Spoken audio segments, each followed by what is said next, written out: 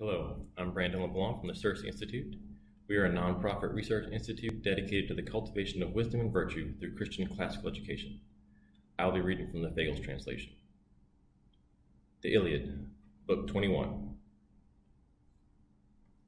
But once they reached the ford where the river runs clear, the strong, whirling Xanthus sprung of immortal Zeus.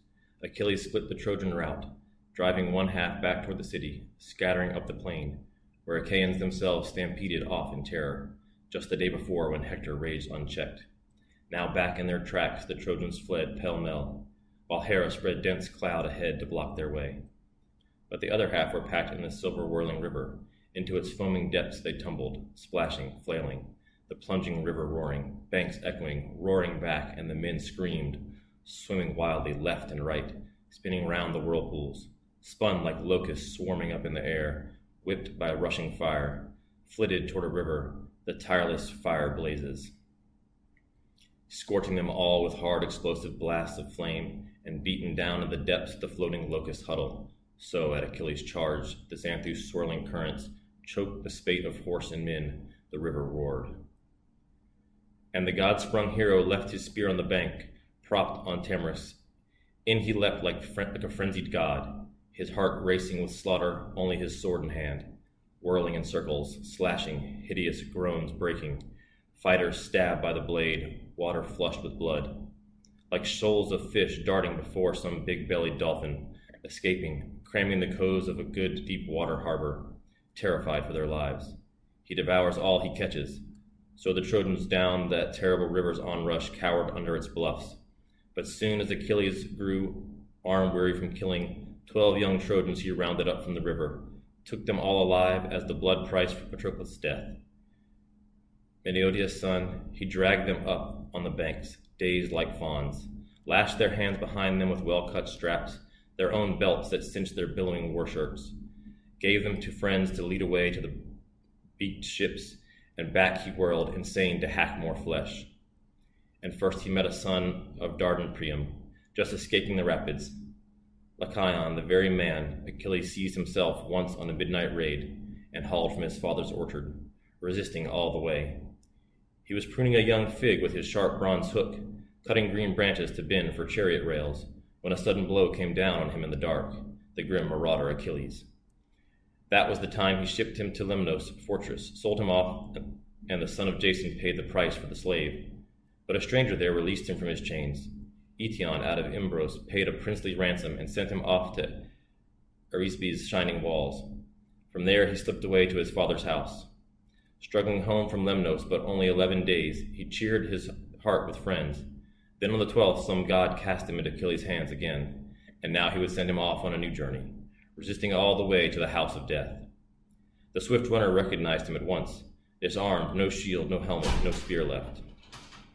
He'd scattered all his gear on the bank, sweating, clambering out of the ford exhausted, knees buckling. Achilles, filled with rage, addressed his own great heart.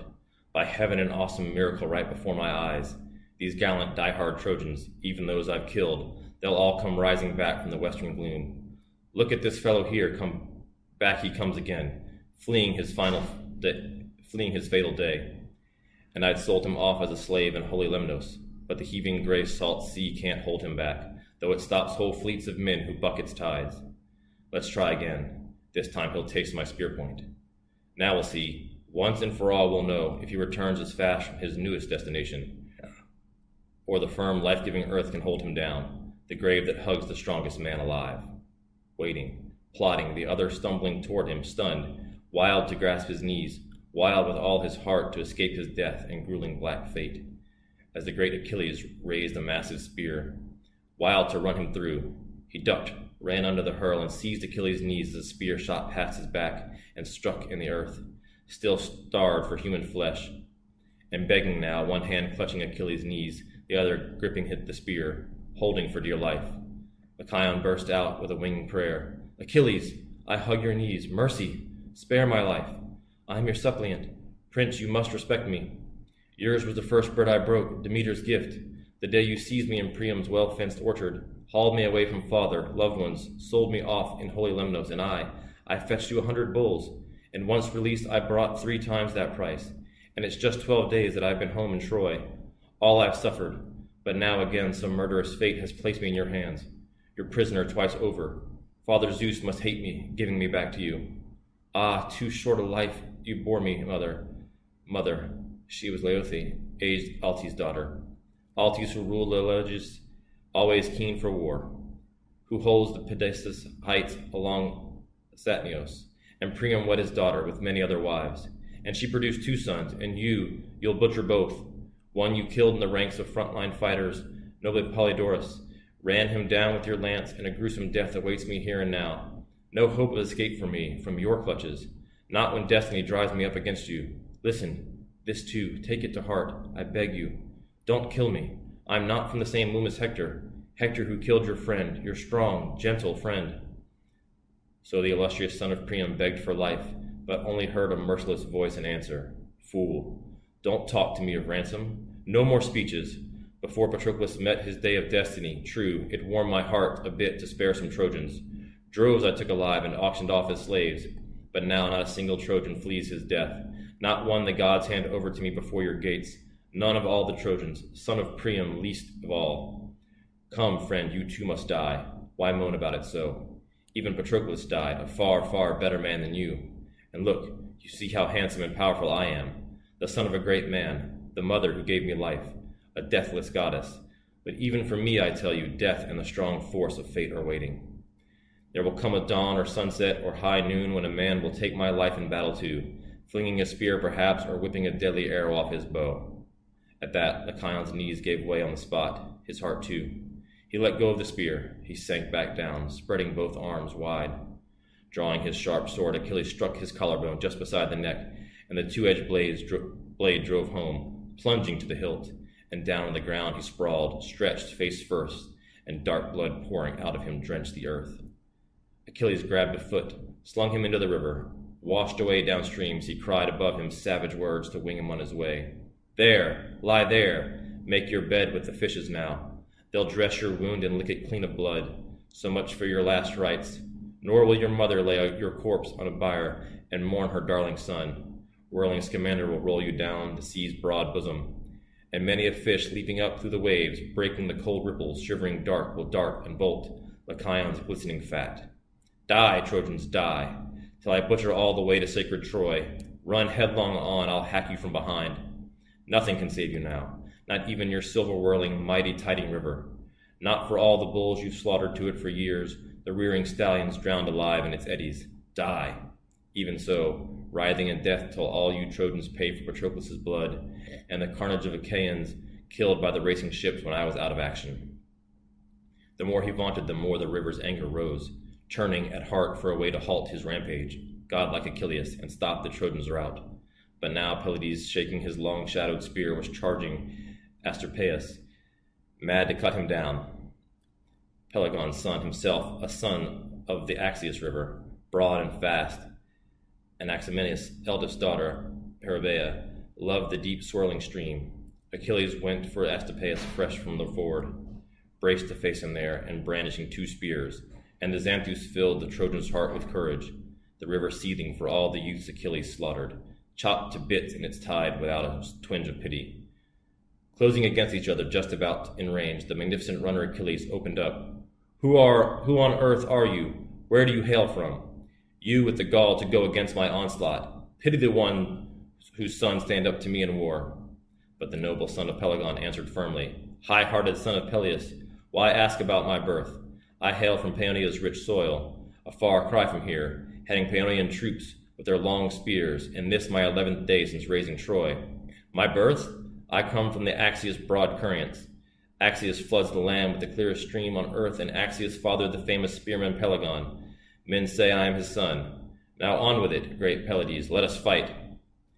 Menacing so as brilliant Achilles raised the Pelian ash spear, but the fighting Asteropaeus, quick, ambidextrous, hurled both spears at once. One shaft hit the shield, no breakthrough. The shaft could not smash through, the gold blocked it, forged in the god's gift. But the other grazed Achilles' strong right arm, and dark blood gushed as his spear shot past his back, stabbing in the earth hard, still lusting to sink in flesh. But next Achilles, burning to cut down Asteropaeus, hurled his ashen shaft. It flew straight as a die, but a clean miss.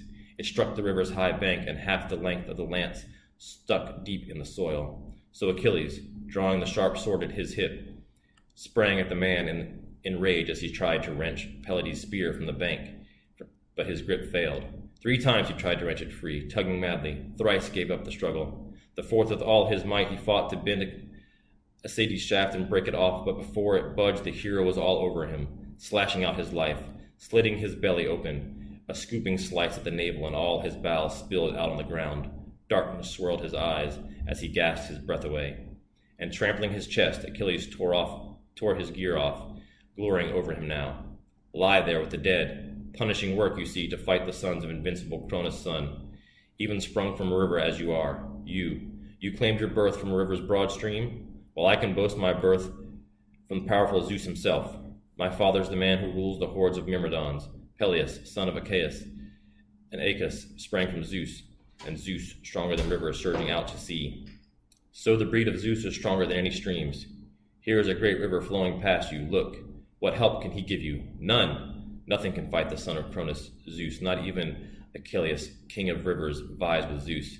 Not even the overpowering ocean's huge tides, the source of all the rivers and all the seas on earth, and all springs and all deep wells, all flow from the ocean. But even the ocean shrinks from the mighty Father's bolt, when terrible thunder crashes down the skies. With that, Achilles pulled his bronze spear from the river bluff and left him there, the Trojan's life slashed out, sprawled in the sand, drenched by black tide, eels and fish, the corpse's frenzied attendants ripping into him, nibbling kidney fat away. But Achilles went for Paeonians, helmets plumed, still running in panic along the river's rapids, once they saw their finest fall in the onslaught. Beaten down by Pelides' hand and hacking sword, killed in a blur of kills, Thersilochus, Mydon, Astyphilus, Mnesus, Thracius, Aeneas, Aphelestes, and more Paeonian men the runner would have killed, if the swirling river had not risen, crying out in fury, taking a man's shape and voice breaking out of a whirlpool. Stop, Achilles! Greater than any man on earth, greater in outrage too, for the gods themselves are always at your side. But if Zeus allows you to kill off all the Trojans, drive them out of my depths at least. I ask you, out on the plain and do your butchery there. All my lovely rapids are crammed with corpses now, no channel in sight to sweep my currents out to sacred sea. I'm choked with corpses, and still you slaughter more. You blot out more. Leave me alone. Have done, captain of armies. I am filled with horror. And the breakneck runner only paused to answer. So be it, commander sprung of Zeus, as you command. But I won't stop killing these overweening Trojans, not till I have packed them in their walls and tested Hector, strength against strength. He kills me, or I kill him. Down on the Trojan front he swept like something superhuman, and now from his depth whirls the river roar to Phoebus. Disgrace! God of the silver bow and born of Zeus, you throw the winds all the will of Cronus' son. Time and again Zeus gave you strict commands. Stand by the Trojan ranks and save their lives, so the sun goes down at last and darkness shrouds the plowlands ripe with grain. When he heard that, Achilles, the famous spearman, leaping down from the bluff, plunged in the river's heart, and the river charged against him, churning, surging, all his rapids rising in white fury, and drove the massive corpses choking tight his channel. The ruck Achilles killed, Scamander heaved them up, and bellowing like a bull, the river flung them out on the dry land, but saved the living, hiding them down the fresh clear pools of his thundering, whirling current. But thrashing over Achilles' shoulders raised the killer wave. The tremendous thrust of it slammed against his shield, and he staggered, lost his footing, his arms flung out for a tall, strong elm. He clung, but out came the roots, toppling down, ripping away the whole cliff, blocking the stream with a tangled snarl of branches, crashing into it full length to dam the river bank to bank.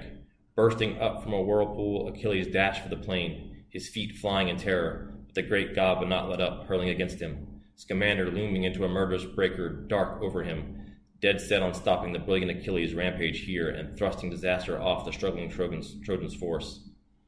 But the hero sprang away, far as a hard-flung spear, swooping fast as the black eagle, the fierce marauder, both the strongest and the swiftest bird that flies the sky.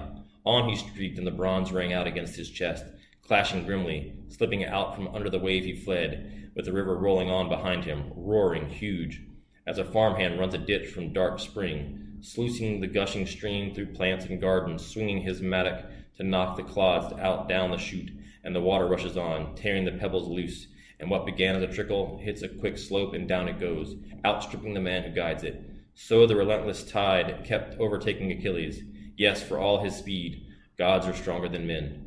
Again and again the brilliant swift Achilles whirled, trying to stand and fight the river man to man, to see if all the immortal gods who ruled the vaulting skies were after him, putting him to rout. Again and again the mighty crest of the river, fed by the rains of Zeus, came battering down his shoulders, down from high above, but Achilles kept on leaping, higher, desperate now, as the river kept on dragging down his knees, lunging under him, cutting the ground from under his legs.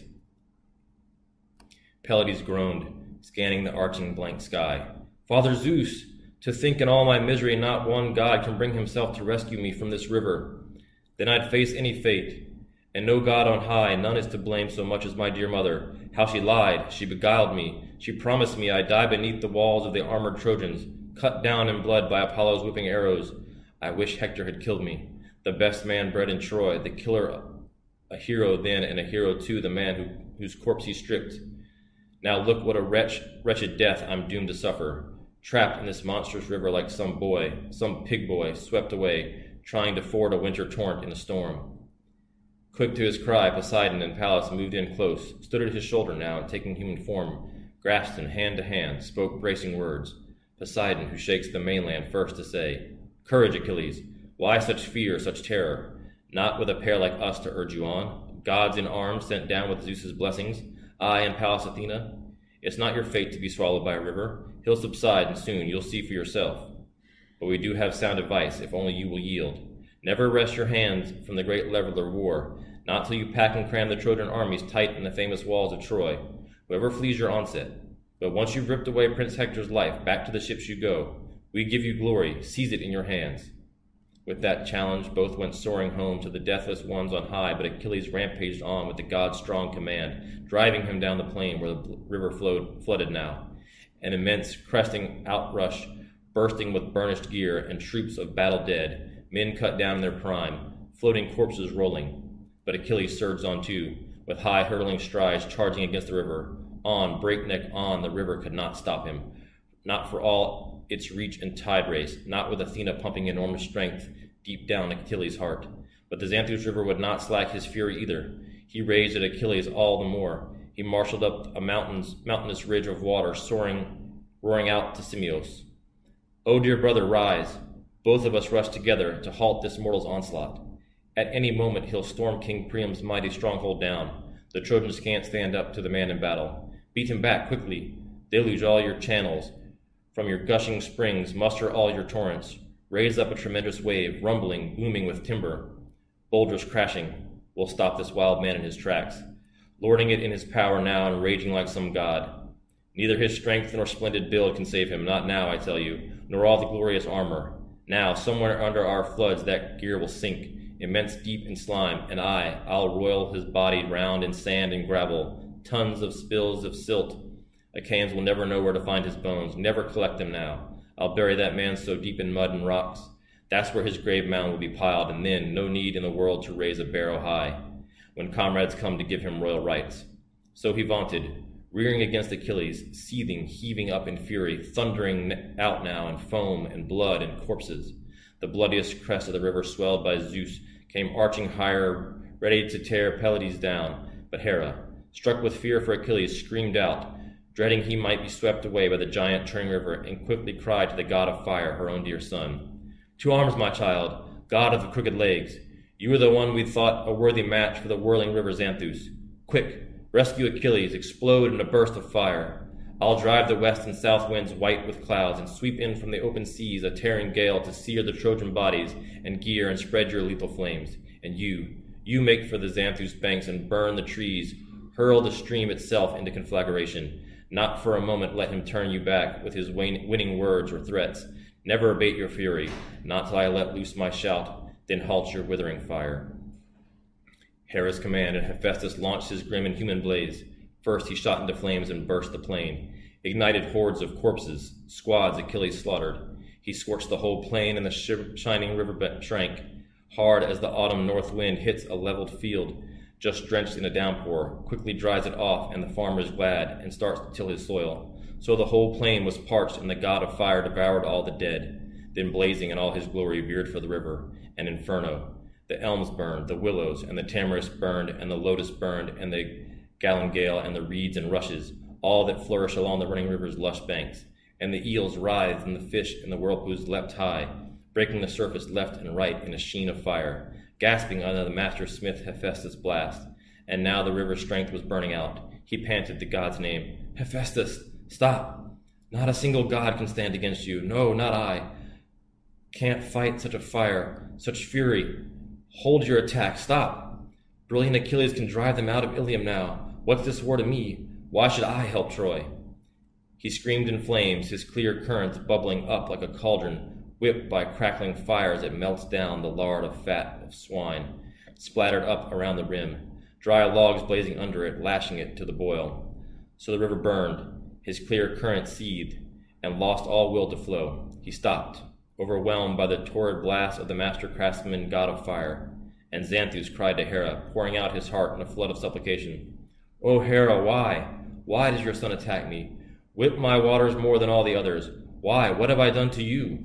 Nothing beside those other powers, all who rushed to defend the Trojan armies. Oh, I'll stop, if that is your command. But let your son stop too. I'll swear what's more, never to drive the fatal day away from the Trojans, not even when all Troy burns in the ramping flames, when the warring sons of Achaia burn her down." And Hera heard him, the radiant white-armed goddess, quickly cried to the god of fire, her own dear son. "Hephaestus, stop, my glorious blazing boy. It's not right to batter another deathless god, not for the sake of these mortals." She ceased, and the god of fire quenched his grim and human blaze, and back in its channel ran the river's glistening tides. And now, with the strength of Xanthus beaten down, the two called off their battle. Hera held them back, still enraged as she was. But now for total war, bearing down the other gods, disastrous, massive, their fighting fury blasting loose from opposing camps, the powers collided. A mammoth clash, the wide earth roared, and the arcing vault of heaven echoed round with trumpets. And Zeus heard the chaos, throned on Olympus' heights, and laughed deep in his own great heart, delighted to see the gods engage in all-out conflict. They did not waste a moment, closed at once. Ares, stabber of shields, led off, charging Athena, shaking his brazen spear, and dressed the goddess down. "You dogfly, why drive the gods to battle once again with that stormy bluster driving your wild heart? Don't you recall the time you drove Tydeus' son to spear me through? In the eyes of all the world you seized his lance and rammed it home yourself, tearing into my rippling, deathless flesh. So now I think I'll pay you back for all your outrage." With that he stabbed at her battle shield of storm, its dark tassels flaring, packing tremendous force. Not even Zeus's lightning bolt can break its front. Bloody Ares lunged at it now with a giant lance, and Athena backed away, her powerful hand hefting a boulder off the plain, black, jagged, a ton weight, that men in the old days planted there to mark off plowland. Pallas hurled that boundary stone at Ares, struck his neck, loosed his limbs, and down he crashed, and out over 7 acres sprawled the enormous god, and his name dragged in the dust. His armor clashed around him. Athena laughed aloud, luring over him, winging insults. "Colossal fool! It never even occurred to you, not even now when you matched your strength with mine, just how much greater I claim to be than you. So now you feel the weight of your mother's curses. Hera plotted against you, Hera up in arms because you left the Achaean forces in the lurch and rushed to defend the reckless, headlong Trojans." Triumphant, Athena turned her shining eyes away, and Aphrodite, daughter of Zeus, took Ares' hand and led him off the field, racked with groans, barely able to gather back his strength.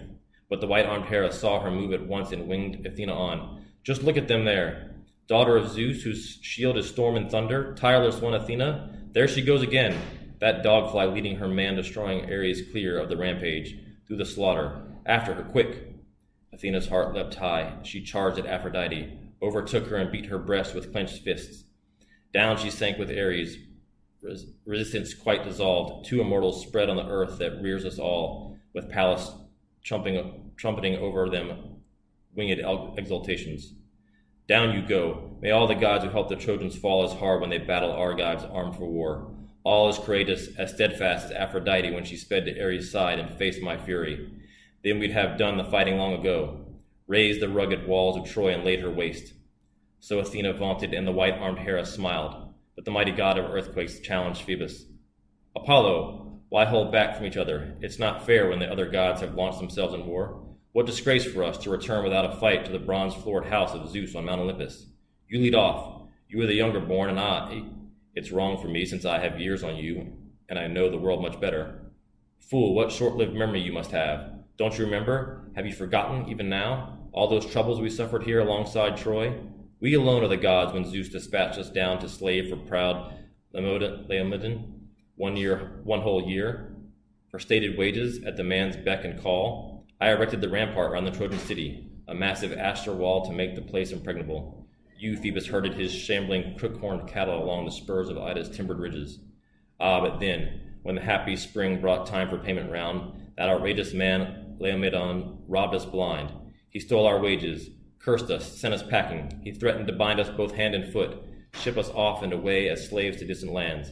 He was all for lopping off our ears with a brazen axe.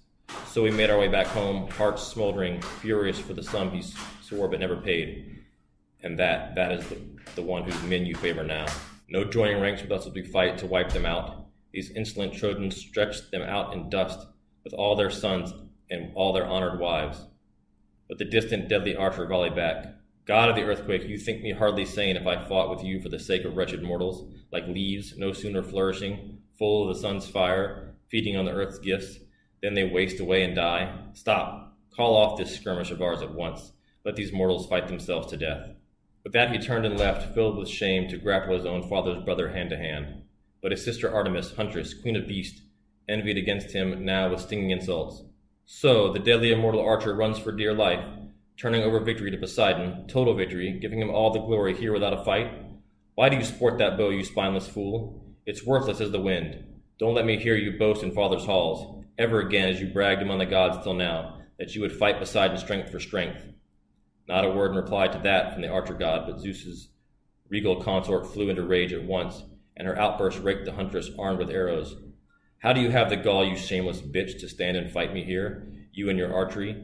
Zeus made you a lion against all women, true. He lets you kill off mothers in their labor, but you'll find it painful, matching force with me. Better to slaughter beasts on rocky mountain slopes and young deer in the wild than fight a higher goddess. But since you'd like a lesson in warfare, Artemis, just to learn, to savor how much stronger I am, when you engage my power. She broke off, her left hand seizing both wrists of the goddess, right hand stripping the bow and quiver off her shoulders. Hera boxed the huntress' ears with her own weapons, smiling broadly now as her victim writhed away and showering arrows scattered. Bursting into tears, the goddess slipped from under her clutch like a wild dove that flies from a hawk's attack to a hollow rocky cleft. For it's not the quarry's destiny to be caught, so she fled in tears, her archery left on the spot. But Hermes, the guide of souls and giant killer, reassured her mother Leto. Nothing to fear, I'd never fight you, Leto. An uphill battle it is, trading blows with the wise of Zeus, who rules the clouds. No, go on, go to boast your heart's content and tell the gods you triumphed over me with your superhuman power. So Leto gathered the reflex bow and arrows scattered left and right in the swirling dust, and bearing her daughter's archery in her arms, withdrew from the field of battle, trailing Artemis. By now the huntress had reached the Olympus heights and made her way to the bronze-floored house of Zeus, and down she sat in her father's lap, a young girl sobbing, her deathless robe quivering round her body. But her father, son of Cronos, hugged her tight, and giving a low, warm laugh, inquired gently, "Who has abused you now, dear child? Tell me. Who of the sons of heaven so unfeeling, cruel? Why, it's as if they caught you in public doing something wrong." Wreathed in flowers, the one who halloos the hunt cried out at once, "Your own wife, father! The white-armed Hera beat me. This strife, this warfare plaguing all immortals, Hera's to blame." And now, as the powers wrangled back and forth, the Lord God Apollo entered holy Troy, filled with dread for the city's sturdy walls. What if the Argive forces stormed them down today, against the will of fate? The rest of the gods who live forever soon return to Mount Olympus, some in rage, some in their proud, new-won glory, and sat beside the Father, king of the black cloud. But Achilles slaughtered on, never pausing, killing Trojans and skittish battle teams at once. As smoke goes towering into the broad vaulting sky from a burning town and the god's wrath drives on, dealing struggle to all, to many searing grief, so Achilles dealt the Trojans struggle, grief. But there on the god-built height stood aged Priam. He saw the monstrous Achilles, and racing on before him, Trojans whipped in headlong flight, all rescue gone. The king cried out and clambered down to ground from the high tower, issuing quick commands to veteran gateway guards beside the walls. "Spread the great gates wide, all hands now, till our routed troops can straggle back to Troy. Achilles swarms over them. They're stampeding. A terrible mauling's coming. I can see it now. Once they're packed on the walls and catch their breath, close the thickest gates and bolt them tight again. I dread this murderous man. He'll burst right through our walls." They spread the gates and rammed the door bars back, and the spreading gates made way for a ray of hope to Phoebus Apollo, hurtled forth to meet Achilles, to fight disaster off as Trojan troops. Heading straight for the city's lofty ramparts, ragged with thirst, choked with dust from the plain, they fled as Achilles stormed them, shaking his spear, that wild, rabid frenzy always gripping his heart, blazing to seize his glory. And then and there the Achaeans would have taken the lofty gates of Troy if Apollo had not driven Prince Agenor at them, Antenor's son, a courageous, rugged soldier. He inspired his heart with daring, standing near in person to beat away the dragging fates of death, leaning against an oak concealed in swirls of mist. And now, as soon as Agenor saw Achilles coming, there he stood, poised for the scourge of cities, while his heart inside him heaved like heavy seas. Waiting, tense, he probed his own brave spirit. Ah, dear God, if only I run from Achilles' onslaught, taking the route the rest have fled, stampeding, he'll catch me even so and slash my coward's throat. But if I leave my comrades panicked before his charge, this Prince Achilles, slip away from the wall on foot and race the other way, out to Ilium's plain and reach the spurs of Ida, hide in the underbrush, and then, in the dying light, once I've washed my sweat away in the river, yes, I just might make it back again to Troy. But why debate, my friend? Why thrash things out? God forbid that Achilles sees me turning tail, heading from town and out to open country. He'll come after me full tilt and run me down, and then no way to escape my death, my certain doom. Achilles is far too strong for any man on earth. Wait, what if I face him out before the walls? Surely his body can be pierced by bronze, even his. He has only one life, and people say he's mortal. It's only the son of Cronus handing him the glory. Filled with resolve, he braced, waiting Achilles, his warrior blood incensed. He'd fight to the death as a panther springs forth from her thicket lair to stand and face the huntsman, no fear in her heart, no thought of flight when she hears the baying packs. And even if he's too quick with spear or lunging sword, even if she's run through, she never lacks her fury till she's charged him hard or gone down fighting. And so the noble son of Antenor, brave Agenor, would never run until he tested Achilles. He steadied his balanced shield before his chest, turned his spear at the man, and flung his challenge. Surely you must have hoped with all your heart, the great glorious Achilles, that you would raise the proud Trojan city this very day. You fool! You still have plenty of pain to suffer for her sake. We have fighting men by the hundred still inside her, forming a wall before our loving parents, wives, and sons to defend Troy, where you rush on to meet your doom, headlong man as you are, breakneck man of war. And he hurled his sharp spear from a strong hand, a hard true hit on Achilles' shin below the knee. But the tin of the fire-new armor round his leg let loose an unearthly ring. Back the spear sprang, and the wondrous gear it struck, not punching through. The gift of the god Hephaestus blocked its force. Achilles next. He leapt at Prince Agenor, but Phoebus refused to let him seize the glory. He whisked Agenor off, wrapped in swirls of mist, and sped him out of the fighting safely on his way, and then with trickery kept Achilles off the Trojans. True, just like Agenor head to foot, the deadly archer stood in Achilles' path, and Achilles sprang in chase, feet racing, coursing him far across the wheat fields, heading him out towards Scamander's whirling depths as the god led him a little, luring him on and on, always hoping to catch the god with bursts of speed. But all the while the rest of the Trojans fled in mass, thrilled to reach the ramparts, crowding, swarming in, no daring left to remain outside the city walls. And wait for each other, learn who made it through, who died in battle. No, in a driving rout they came, streaming into the city, any fighter whose racing legs could save his life.